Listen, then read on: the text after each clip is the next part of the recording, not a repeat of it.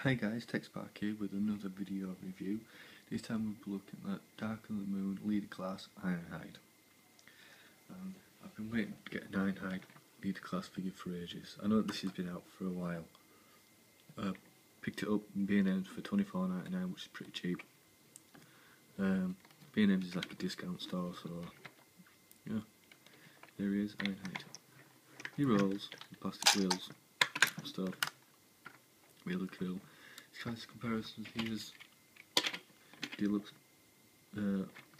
Transformers Prime Deluxe RID Cup, Sergeant Cup, and as you can see, it's massive. That would probably fit, fits on his back. Here's the first leader Optimus Prime for the 2007 movie. So, as you can see, it doesn't scale well, but it looks good together. So, yeah. There's a few gimmicks in this mode. Smokestacks at the back, if you pull them, a gun appears. One gun appears on the side with a flap.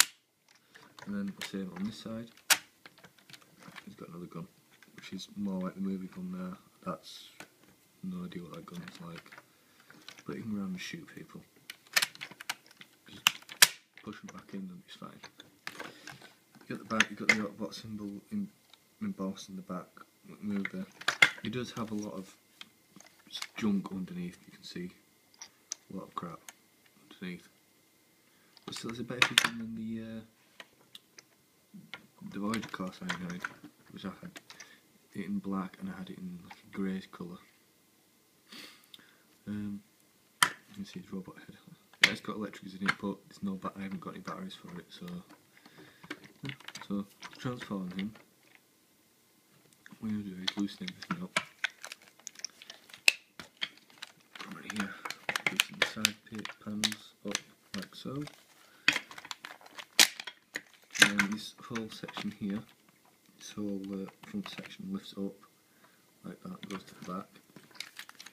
Then you separate the arms out, and ratchet them on hinges here. Then come here and lift up the bumper, which lifts up here, lifts it all up all the way back to get out of the way. Then turn the figure around, separate legs. So, and then the back panel here you want to just lift down. That's his feet. And they're bad, pretty annoying if, well, I'll get to it in a bit, you stand the figure up, so, flip the feet around, and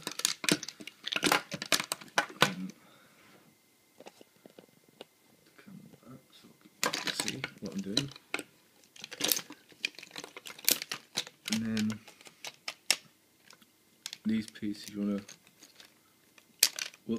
fold in the wheels, and they're on like ball joints, and these are really a pain in the ass, so ball joint back in. Same as this, you're supposed to like fold the wheel in on itself, and the chest pieces come down.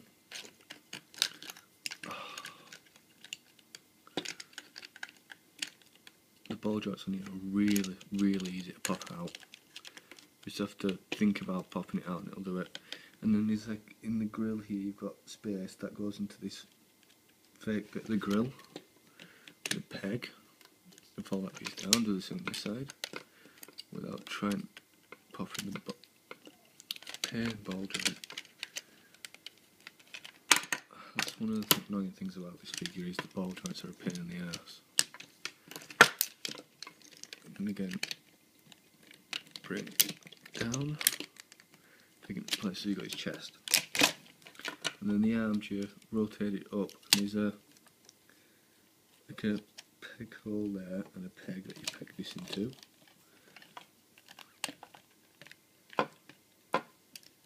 And then swing the arm round, fold that panel, fold this panel back, and then back of his arms. Same on this side. Bring the piece up, tap it into place. shoulder around, and those joints there, that's supposed to hold it in.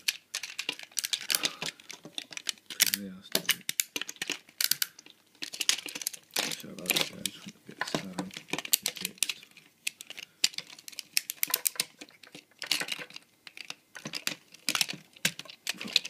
Pin.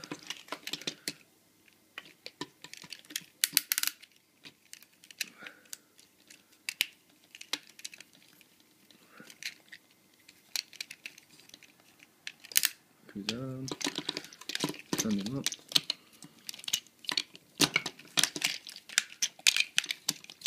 And then the backpack, you just sort of fold everything on itself.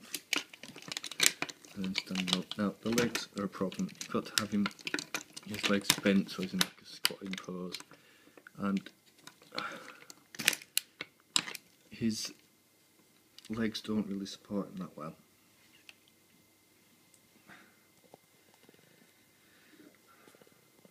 As you can see.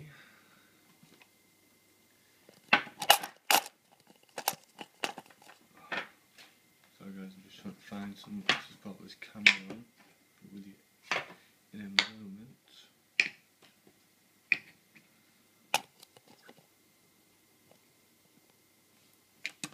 So you've got to have him his legs paused, bent like. There he is. He's got head sculpt. It's okay. It's only on a swivel joint. You can't move it anywhere else because he's got this gimmick that you move his. This is supposed to talk and it moves a mask. If you can look, it's a pain in the ass. Can't really get much articulation in his head because of his shoulder pieces. The articulation, he's got a swivel joint there. He can't bend his knee fully up. It's always like that. It's always bent like that. His foot, he's got a swivel on his toes, move. Ratchet joints up here and there, but like I said, if you move it, it takes you ages to get it stand. Still, if you do it, it'll just topple over because he's got no heels at all. There's no heels for him at all that I haven't seen. The gimmicks for this piece here, you fold it down and then do that, and this gun, machine gun thing flies out, so it goes, all those lights are supposed to light up and it's supposed to spin. Like that. And like I said, it's a pain in the ass, but once you get it into doing the splits, once you get him into place, he does stand okay-ish.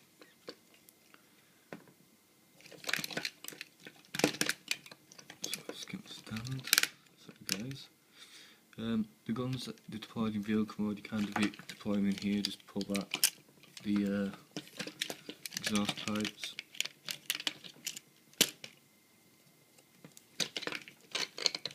And you've got his weapons. Sorry guys, it's just very difficult for him to stand. He just won't stand because of his legs. Stay still. Right, there he is. It's got some other gimmicks in as well. In his leg, here you fold this out.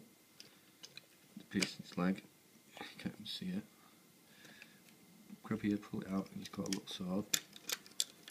Oh, not a sword, like a knife. Pulls out that he can hold in his hand. Like so. And the other arm, you pull this back, and it's like a gun and a missile, you fire. But because of that strut, it's very difficult to fire. Like this, just fire it. Like a missile, fits in his leg. Yeah, and it folds right back in there again. You can't take it out, use it as his fist, but yeah, that's Ironhide. It's okay, I suppose. If you want to get it, but it's not one of those that you really want to get. You like I picked this up for $24.99. You probably pick it up somewhere else cheaper. But you don't have to hold the sword. So you hold the sword, it's a knife, and you just put it back into here again, which I think is pretty cool. That's probably why his legs are like that, really bad. I know but there's loads of blue in his legs, and it's all dark and black up there, which is, excuse me, off-putting. Size comparisons in robot mode. Here's Ironhide Transformers Prime bulkhead. Large glass. So there he is. Together. Obviously he's going to be bigger. And then here's Transformers Revenge of the Fallen Buster Optimus Prime. See, he's a little tiny bit shorter than Prime. Looks pretty good together. Yeah, it's an alright figure. There's a couple of things wrong with it, but how many Transformers got stuff wrong?